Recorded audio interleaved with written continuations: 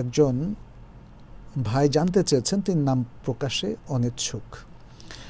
বলেছেন, বিয়ের অনেক বছর হয়ে যাওয়ার পরেও স্ত্রী সন্তান নিতে অনিচ্ছুক, কিন্তু স্বামী ইচ্ছুক। স্ত্রী বলে স্বামী পুরোপুরি স্বাবলম্বী হলে তারপর, কিন্তু তাদের জাকাত আসে, অর্থাৎ জাকাত ফরজ হয়। এমন অবস্থায় শরিয়া কি বলে? অর্থাৎ তিনি বলতে চাচ্ছেন জাকাত তাদের দিতে হচ্ছে, জাকাত তাদের উপর ফরজ হয়, অর্থাৎ তারা ধনী, তারা সচ্ছল। স্ত্রী কী ধরনের সচ্ছলতা চাচ্ছে, হয়তো তার প্রতি তার প্রশ্ন যে আসলে তারা সচ্ছল। স্ত্রী বলছে সচ্ছলতা আসলে সন্তান নেবে। এটা একটা ভুল সিদ্ধান্ত, এবং আমাদের মুসলিম ফ্যামিলিগুলোতে মনে রাখতে হবে এখানে একটা অভিভাবকত্বের বিষয় আছে। অভিভাবকত্ব, যে এখানে প্রধানতম ব্যক্তিকে, তারপরে কে এগুলো নির্ধারণ করে দেওয়া আছে, এবং এটা একটা চমৎকার ডিসিপ্লিন, একটা সুখী হ্যাপি ফ্যামিলির জন্যে। তথাকথিত যারা অবাধ স্বাধীনতার কথা বলে এবং যারা যৌন স্বাধীনতার কথা বলে, তারা বিবাহ স্বাধীনতায় বিশ্বাস করে না। আর তাদের ফিলসফি কিন্তু আমাদের এই ইসলামের ফিলসফির সাথে খাটবে না, কারণ তারা মনে করে যে না, স্বামীর অভিভাবকত্ব আমরা মানি না।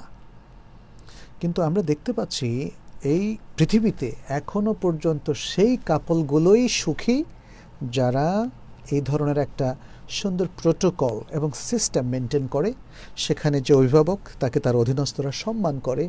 তাহলে এখানে আনুগত্য তো কোনো অসুবিধা নেই। আর অভিভাবক মানে এই নয় যে খালি অত্যাচার করে, যে খালি ধমক দিবে, না, স্বামীর জন্য জায়েজ নেই স্ত্রী নির্যাতন করা।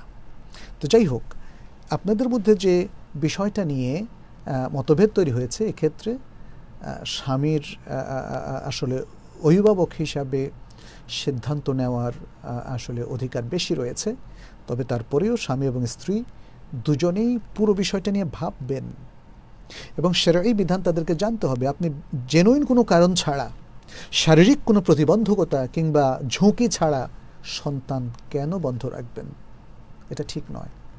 আর আরেকটা জিনিসও বলি, এটা অবশ্য কোরআনে কিংবা হাদিসে কোথাও পাইনি, তবে অনেকের কাছে শুনেছি অভিজ্ঞতা থেকে। সেটি হচ্ছে হানিমুন বেবি।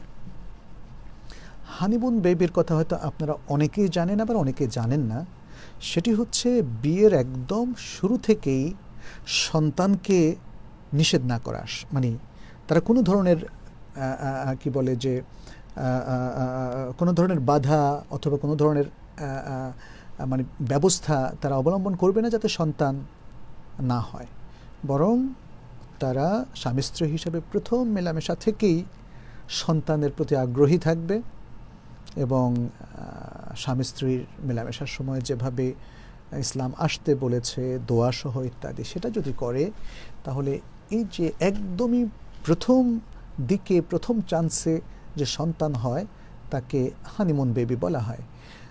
অভিজ্ঞতায় দেখা গেছে এই ধরনের সন্তানরা অনেক বেশি মেধাবী এবং বিশ্ববিখ্যাত হয়। অনেক অনেক দৃষ্টান্ত আছে, সে আলোচনা আমি যেতে চাচ্ছি না। এটা একটা অভিজ্ঞতার বিষয়, এটা কোরআন এবং সুন্নাহ ভিত্তিক হয়তো সেরকম কোনো কথা নয়, তবে কোরআন সুন্নাহ অনেক কিছুকে অস্বীকার করে না। অনেক অভিজ্ঞতা আমাদের আছে যেগুলো হয়তো কোরআন এবং সুন্নাহ আসেনি, এবং সেগুলো কোরআন সুন্নাহ অস্বীকার করে না। অতএব যে দম্পতি এই দীর্ঘদিন ধরে সন্তান নিচ্ছেন না, তারা ভুল করছেন। বয়স হয়ে যাচ্ছে, আপনি যখন এমন সময় সন্তান পাবেন যখন আপনি অনেকটা দাদার বয়সী, আপনার বয়স 45-50, তখন তো সন্তান আপনাকে বাবা বলবে, অথচ সে নাতির বয়সী সন্তান নিয়ে আপনাকে থাকতে হচ্ছে। তো যাই হোক, দোয়া করি আপনাদেরকে আল্লাহ বুঝ দান করুন, বিশেষ করে আপনার স্ত্রীকে আল্লাহ যেন বুঝ দান করেন। আচ্ছা।